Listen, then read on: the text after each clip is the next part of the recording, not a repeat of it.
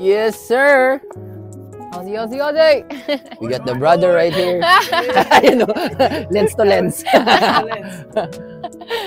So, I got my sister right here, Olivia. What do you call this This place? is Colonel. Colonel. Yes. Can you Colonel. introduce brother Manuel to our? This is my boyfriend. My girlfriend. Ah, Manu in the house. We're in Colonel. In Colonel. So guys, dito na kami titira. Yeah. You already like you always go to Philippines, right? Yes. So what makes you go to Philippines? Like because me, if I go here, it feels like a paradise to me. Yeah. And you're living here and you want to always go to Philippines. Why is it? What did you find in Philippines which is not here? I actually mainly only go to the Philippines for the people. Like to see you, to see people that are like family to me. But now you're gonna move here, so I don't need to go to the Philippines anymore. Philippines has beautiful places to travel to, but originally I only went there for the people because I have friends there. And, like, yeah, just the dancing community. And then you meet your baby there. Yeah. And now that if he comes here and you stay here, then yeah, I don't need to go to the Philippines anymore. How about you, brother? So far, how many days is he staying? Not One even week? 1 week. 5 days. So in 5 days, like what you saw here, na parang maganda. The first day. Everything. The first thing that I hated in the Philippines was traffic. Me too. Me too. Me too. Quite a lot. Alam niyo yan. Because it takes so much time Yeah. of your life. Yeah. And here, no traffic, so that means more time. To enjoy. More time with Enjoy. loved Have ones. you Yeah. And enjoy like being in where you want to be. Yes, sir. Are you happy? Very. She was like, very. No, because before I the bird's eye view. because you know before I knew Olivia when she was like 16, and now I'm really happy for her. Like I've known her like but this is like the happiest time that I saw her. Like it vibrates, it resonates. She's glowing. Yeah. You're glowing, madam. You're glowing, madam. Energy. So ikaw, Mal, ano naman yung trip mo dito so far? Bakit mo gustong sumama sa akin dito? Kasi nagustuhan ko din yung lifestyle dito eh. Parang kung titingnan mo, kung pang matagalan ang isipin. And then you're gonna think longer, Right. family-wise, Right. things like that. Parang dito yung tipo ng yung mga bagay na hindi mo nakokontrol, nababawasan siya. Like, kunyari sa Pilipinas, Traffic. Hindi mo makukontrol. Number 1 talaga. Number one, yung rules nila sa Pilipinas, di ba parang kunyari magre-reklamo ka lang dito. Alis mo na lang yung sarili mo doon. Right. Pero dito kasi parang no judgment, you can do whatever you want. Tama. That's your kind of work is compromised here. Yeah. Yeah. Just that, that's the end goal.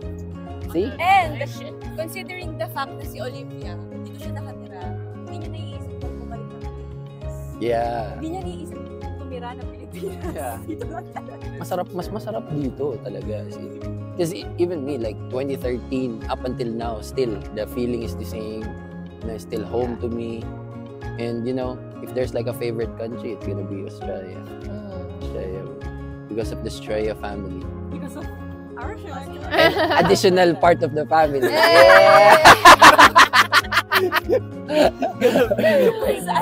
So it's good to explore new places, like new countries. Like the overall point of this conversation for me is like wherever you were born, it's not like you will die on that place. Yeah. You have the opportunity, the freedom to choose your path, to live where you want to live. Choose where your home is.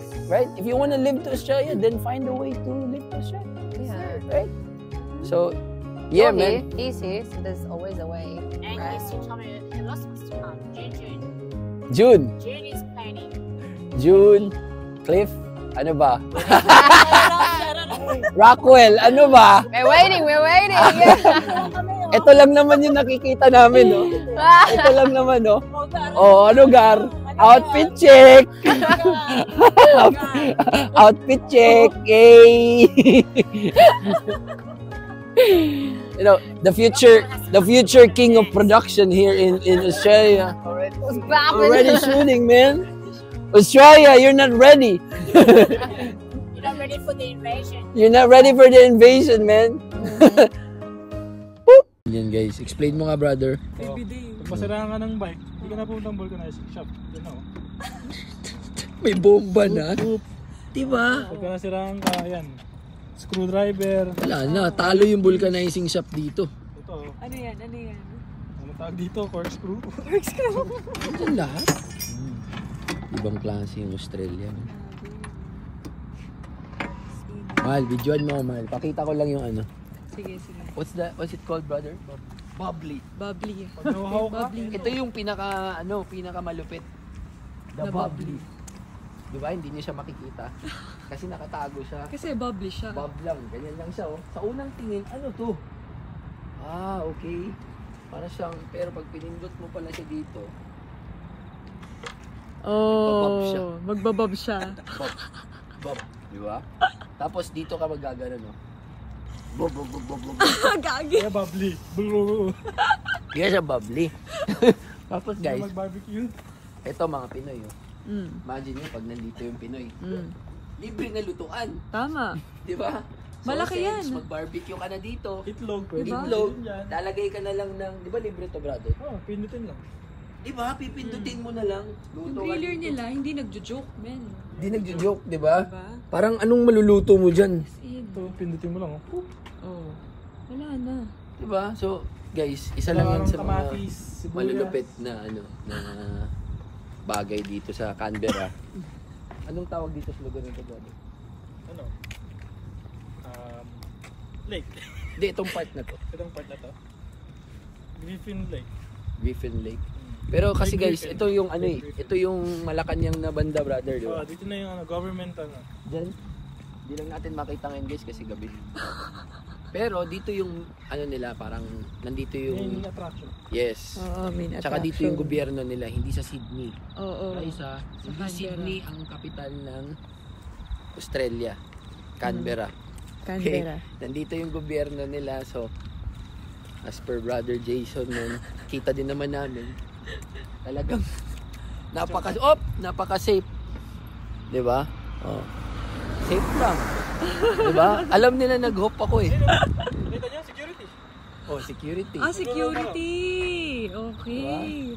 So guys, Diba? On the spot. on the spot. So yeah, man. Safety check. Aussie, another check. Canberra, Another green another flag. check. Yes, sir. Guys, so dito tayo ngayon sa Cronulla. Right, Cronulla Beach dito sa Sydney. So pumunta lang kami dito kasi syempre chill day namin ngayon. And man, pag papunta pa lang kami, iba yung nakikita namin. Like, di ko alam kung makikita nyo to sa Philippines kasi plus 3 hours tayo mahal, no? Plus 3 hours. Advance Tapos, tayo ng 3 hours. di ba, para mapapatanong ka, makikita kaya nila sa Pilipinas, no? Ngay. Ano to guys, gabi ngayon. What time is it, Mama Denise? What time is it? 7:46.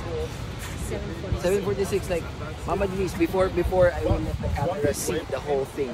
Yeah. Like, what can you say about it? Like, what are you seeing right now? How can you It's explain just like it? a very orange, bright moon, and it's reflecting on the ocean. Orange? Orange.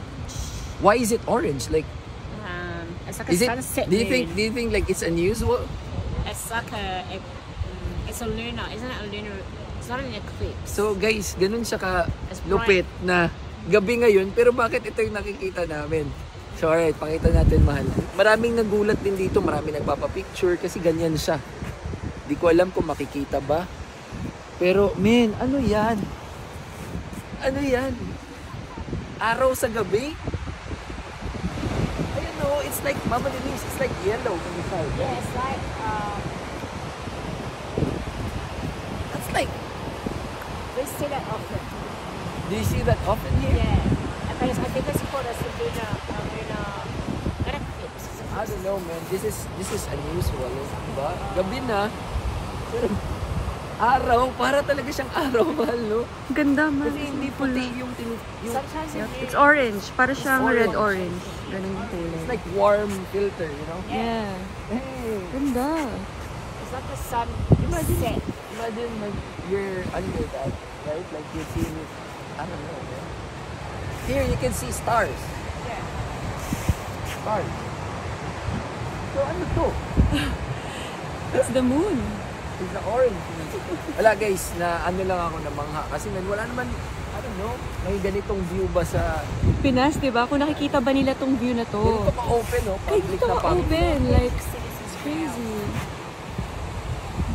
Anyways, guys, so that's like, namangha lang ako, men. Pero, look at that. Napakaganda. Ang ganda tignan. Ang ganda ng view ko dito, promise. I love you. Kasama ka. Totoo!